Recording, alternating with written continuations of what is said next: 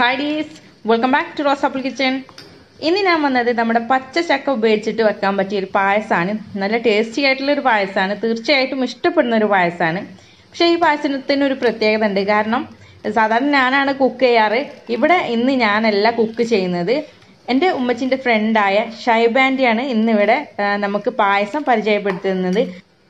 അതുപോലെ തന്നെ ഈ ഒരു പായസം നമ്മൾ പാലും അതുപോലെ തേങ്ങാപ്പാലും കൂടെ മിക്സ് ചെയ്തിട്ടാണ് വെക്കുന്നത്. അതുപോലെ ശർക്കരയും പഞ്ചസാരയും കൂടെ മിക്സ് ചെയ്തിട്ട് തന്നെയാണ് ഇത് ചെയ്യുന്നത്. അതുകൊണ്ട് തന്നെ ഈ ഒരു പായസത്തിന് പ്രത്യേക ഒരു ടേസ്റ്റ് ഉണ്ട്. അപ്പം നമുക്ക് എങ്ങനെയാണ് ഈ ഒരു പായസം ഷൈബാന്തി നമുക്ക് വേണ്ടിയിട്ട് തയ്യാറാക്കി തരുന്നതെന്ന് നോക്കാം അല്ലേ. അപ്പം നമുക്ക് ആദ്യം ഇതിലേക്ക് വേണ്ടത് പച്ച ചക്ക ഇതുപോലെ നന്നായി കൊത്തി അരിഞ്ഞെടുക്കണം. കണ്ടല്ലോ, ഇതുപോലെ നന്നായി കൊത്തി അരിയണം. അതുപോലെ നമ്മുടെ ചവ്വരി ഒരു കപ്പോളം ഉണ്ടാവും.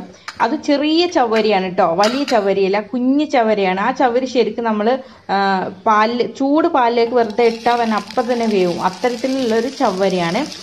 ഇനി നമ്മൾ ഈ കൊത്തി അരിഞ്ഞ ചക്ക, ഇത് ഏകദേശം 2 കപ്പോളം ചക്ക ഉണ്ടാവും. പച്ച ചക്കയാണ്. ഇത് നമ്മൾ നെയ്യിലിട്ട് നന്നായി വറുത്ത് വേവിച്ചെടുക്കണം. ഇത് എന്തിനാന്ന് വെച്ചാൽ നമ്മൾ നെയ്യിലിട്ട് വറുക്കുന്നത് നമ്മൾ ഇത് വേവിക്കുമ്പോൾ, പായസത്തിലിട്ട് വേവിക്കുമ്പോൾ ഇത് ഉടഞ്ഞു പോവാണ്ടിരിക്കാനും കൂടെ വേണ്ടിയിട്ടാണ്. പക്ഷെ നമ്മൾ അധികമൊന്നും വേവിക്കൂല പായസത്തിലിട്ടുകാണ്ട്. ഈ ടൈമിൽ തന്നെ നമ്മൾ നന്നായി ഇത് വറുത്തെടുക്കുന്ന ഈ ടൈമിൽ തന്നെ ഏകദേശം ഒരു വെന്ത് കിട്ടും. അപ്പോൾ നമ്മളിത് നെയ്യിലിട്ടിട്ട് നന്നായിട്ട് ഇതുപോലെ വറുത്തെടുക്കുകയാണ് ചെയ്യുന്നത്. അപ്പം നമ്മൾ ഇതിലേക്ക് ഇട്ടപ്പോൾ ഇത് ശരിക്കും 1 ടീസ്പൂണ് നെയ്യേ ഉണ്ടായിരുന്നുള്ളൂ. അത് ശരിക്ക് കമ്മിയായിരുന്നു. അതുകൊണ്ട് കുറച്ചുകൂടെ നെയ്യ് ഒഴിച്ചു കൊടുക്കുകയാണ്. എന്നിട്ട് നമ്മൾ ഇത് നന്നായിട്ടൊന്ന് വറുത്തെടുക്കണം. വറുത്തെടുക്കുക എന്ന് പറഞ്ഞാൽ നല്ല ക്രിസ്പി ആയ രീതിയിലല്ല, ഒന്ന് വാടി കിട്ടണം. അത് നമുക്ക് മനസ്സിലാവും. ഇത് ഒന്ന് കളർ ചേഞ്ച് ആയി വരികയും ചെയ്യും. ആ സമയമാകുമ്പോഴേക്കും ഒരു യെല്ലോയിഷ് കളറാവും. കണ്ടല്ലോ, ഈ രീതിയിൽ ഒന്ന് മാറുകയും ചെയ്യും. അപ്പോൾ ഈ ഒരു പരുവത്തിലാണ് നമ്മളിത് വേവിച്ചെടുക്കേണ്ടത്. അപ്പം ഇത് നമ്മൾ മറ്റൊരു പാത്രത്തിലേക്ക് ഒന്ന് മാറ്റി വെക്കുകയാണ്.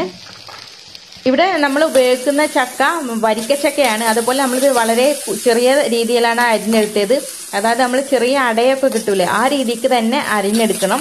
ഇനി നിങ്ങൾക്ക് അതിലും ചെറുതായിട്ട് അരിയാൻ കഴിയുകയാണെങ്കിൽ അങ്ങനെയും ചെയ്യാം കേട്ടോ.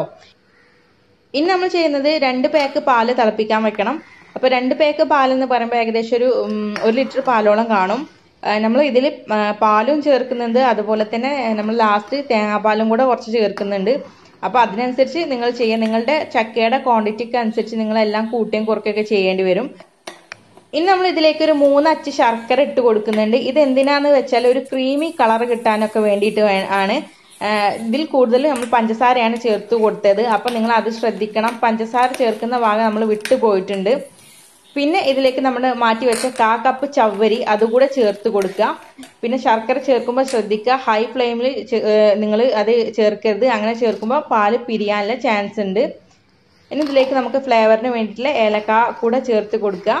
അപ്പം നിങ്ങൾ ഈ ശർക്കര നമ്മൾ ചേർത്ത്, ഞാൻ പറഞ്ഞല്ലോ ക്രീമി കളർ കിട്ടാൻ വേണ്ടിയിട്ടാണ് എന്ന്. അപ്പോൾ ആ ഒരു കളർ കിട്ടിയാൽ നിങ്ങൾക്ക് അതായിന്ന് മാറ്റി വെക്കാം. കാരണം നമ്മൾ ശർക്കര ഇട്ട് ഒരുപാട് തിളപ്പിച്ച പാല് പിരിയും. അതല്ലെങ്കിൽ നിങ്ങൾ അവസാനം ശർക്കര ചേർക്കുക. അതായത് നമ്മൾ എല്ലാം കഴിഞ്ഞിട്ട് അവസാനം പാൽ ഓഫാക്കിയതിന് ശേഷം അങ്ങനെ നമ്മൾ ശർക്കര ചേർത്താലും മതി. ഇനി നമ്മൾ ഇതിലേക്ക് ചേർക്കുന്നത് നമ്മൾ നേരത്തെ നമ്മുടെ നെയ്യിൽ വാട്ടി വെച്ചിട്ടുണ്ടായിരുന്ന ചക്കയില്ലേ, അതുകൂടെ ഇതിലേക്ക് ചേർത്ത് കൊടുക്കുക. ഇനി ഇതൊന്നും അധികം വേവിക്കേണ്ട ആവശ്യമൊന്നുമില്ല, കുറച്ച് സമയം വേവിച്ചാൽ മതി. കാരണം എല്ലാം ഏകദേശം ഒന്ന് വെന്തതാണ്. അപ്പം നമ്മൾ മാറ്റി വെച്ചിട്ടുണ്ടായിരുന്ന എല്ലാ ചക്കയും ഇതിലേക്ക് ഇട്ട് കൊടുക്കുകയാണ്. ഞാൻ പറഞ്ഞ പോലെ തന്നെ ഒരുപാട് നേരം ഇങ്ങനെ കിടന്ന് തിളപ്പിക്കേണ്ട ആവശ്യമൊന്നുമില്ല, കുറച്ച് നേരം തിളച്ചാൽ മതി. എന്നാൽ തന്നെ ഇത് വെന്ത് കിട്ടും. അതുമല്ല നമ്മളിത് ചെറുതാക്കിയാണ് അരിഞ്ഞത്, അതുകൊണ്ട് തന്നെ പെട്ടെന്ന് തന്നെ വെന്ത് കിട്ടുകയും ചെയ്യും. പിന്നെ നല്ല കൊഴുപ്പ് കിട്ടാൻ വേണ്ടിയിട്ട് നമ്മൾ ഇതിലേക്ക് ചവ്വരി കൂടെ ചേർത്തിട്ടുണ്ട്. നിങ്ങൾ വലിയ ചവരി എടുക്കുകയാണെങ്കിൽ, അതായത് വലിയ ബബിൾസ് ആയിട്ടുള്ള ആ ചവരിയില്ലേ, അത് എടുക്കുകയാണെങ്കിൽ നിങ്ങൾ കുറച്ച് നേരം കുതിർത്ത് വെക്കേണ്ടി വരും.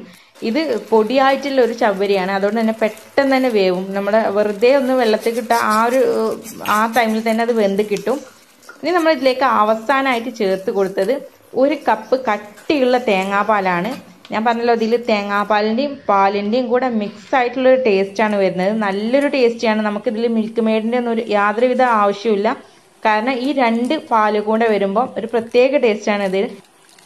അപ്പോൾ തേങ്ങാപ്പാൽ ചേർത്തതിന് ശേഷം എല്ലാവർക്കും അറിയുന്ന കാര്യമാണല്ലോ, പിന്നെ നമ്മൾ തിളപ്പിക്കാൻ പാടില്ല. പിന്നെ തിളപ്പിച്ചാൽ അത് പിരിയാനുള്ള ചാൻസ് ഉണ്ട്. നമ്മൾ തമ്പാലാണ് ചേർത്തത്, അതായത് കട്ടിയുള്ള പാല്. അതിനുശേഷം നമ്മൾ തീ ഓഫ് ചെയ്യണം. എന്നിട്ട് നമ്മൾ അവസാനമായിട്ട് ചേർക്കുന്നത് നമ്മുടെ കാഷ്യൂനട്ടും റൈസിൻസും നമ്മൾ നെയ്യിൽ വറുത്ത് വെച്ചിട്ടുണ്ടായിരുന്നു. അതുകൂടെ ഒന്ന് ചേർത്തതിന് ശേഷം നമുക്കിത് ഇനി വാങ്ങാം. ഇത്രേ ഉള്ളൂ ശരിക്കും ഈ ഒരു പായസത്തിൻ്റെ പണി. നല്ല ടേസ്റ്റിയാണ്. എല്ലാവരും ഒന്ന് ട്രൈ ചെയ്ത് നോക്കണം. തീർച്ചയായിട്ടും ഇഷ്ടപ്പെടുന്നൊരു ടേസ്റ്റാണ്. അപ്പോൾ നിങ്ങൾക്ക് വീഡിയോ ഇഷ്ടപ്പെട്ടാൽ ലൈക്ക് ചെയ്യുക, ഷെയർ ചെയ്യുക. ചാനൽ സബ്സ്ക്രൈബ് ചെയ്തിട്ടില്ലെങ്കിൽ സബ്സ്ക്രൈബ് ചെയ്യാനും മറക്കരുത്. അപ്പോൾ എല്ലാവർക്കും താങ്ക്സ് ഫോർ വാച്ചിങ്.